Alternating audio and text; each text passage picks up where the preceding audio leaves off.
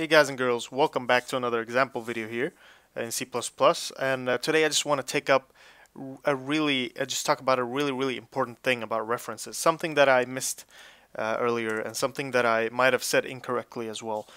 The thing is that a reference and a pointer genetically, like inside the computer, they're both, they hold addresses and stuff in that way, but the way they work is that the reference is a direct alias for the variable it is pointing to, right? It cannot be changed.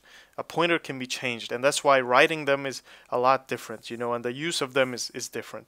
So let's just take and go through references here. So we have two integers, 10 and an integer b, 10. All right, and we have our reference, and remember, a reference has to start with a that's how you write a reference, by the way. You tell it that you want to make a reference. For a pointer, it is the asterisk. All right, but anyway, you have to initialize it when you create it. So we'll initialize it with a. You can't initialize it with 10. I'll show you this. For example, a constant value. It'll say it needs to be a non-const L value, right? A variable. So we can give it a. But what happens if we don't initialize it? It's gonna say that requires an initializer. Okay, so you're safe. You have to initialize it. So R is now an alias for A. It is A. It's the same thing as A. Okay, you can access A through R just as it was just a different name or something like that. So what happens when we see out R right now? All right, well, we get the value 10. We don't get an address or anything. It is a direct alias to A. So it became A. What happens if we do this? You might think that we're changing what this reference is pointing to. Okay, what is going to happen now? Now I'm going to explain this. This might be a little confusing. We get 10 again, while B, oh, whoops, what the hell am I doing? Let's make that 120. Let's turn that off. Okay, so what's going to happen now? Well, we get 120. Well, why is that? Oh, R is pointing to B now because B is 120. What happened? No. That's not what's happening. R became A.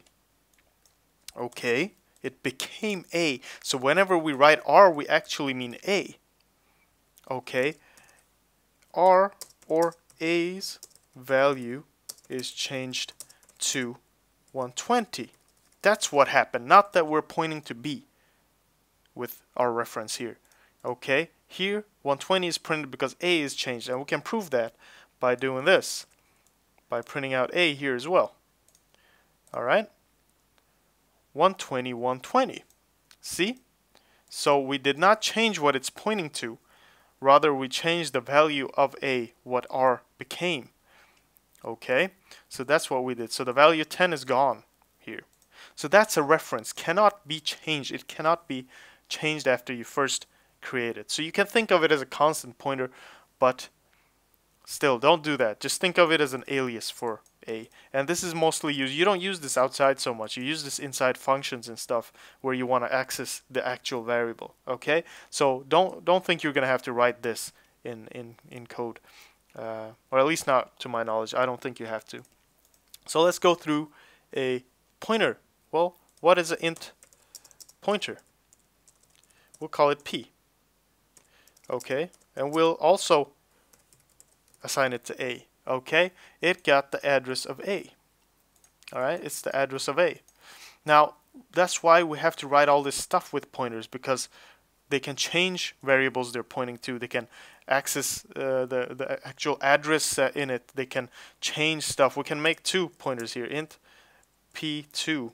P1, P2, and the other one is pointing to B.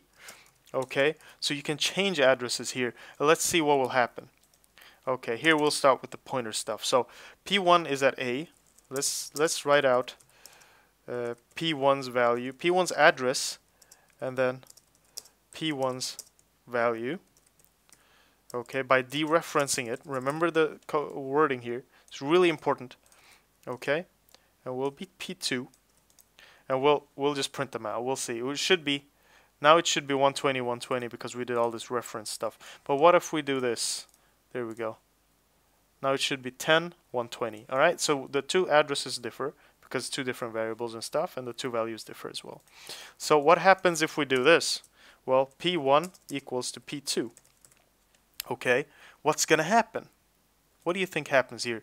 We did not dereference these. Okay, if we dereference them, we're accessing the variable.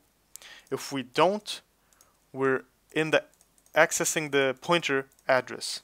Okay, so if P1 gets the address of P2, it doesn't mean that A becomes 120. It means that P1 is now also pointing to B. Okay, P1 is also pointing to B now.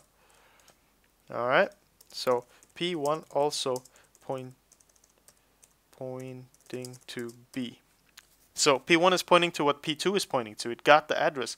These pointers are actually like number or a string, for example. You just think of them as a string, just holding an address to something. So you can change that address as well. You can make it into gibberish and stuff, but compiler will stop you, hopefully. So what happens now? Well, they're pointing to the same thing. 120, 120. They have the same address. Do you see that? B's address is being shown here. Okay, they're in the same address. And what happens if we do, let's see this. What happens here?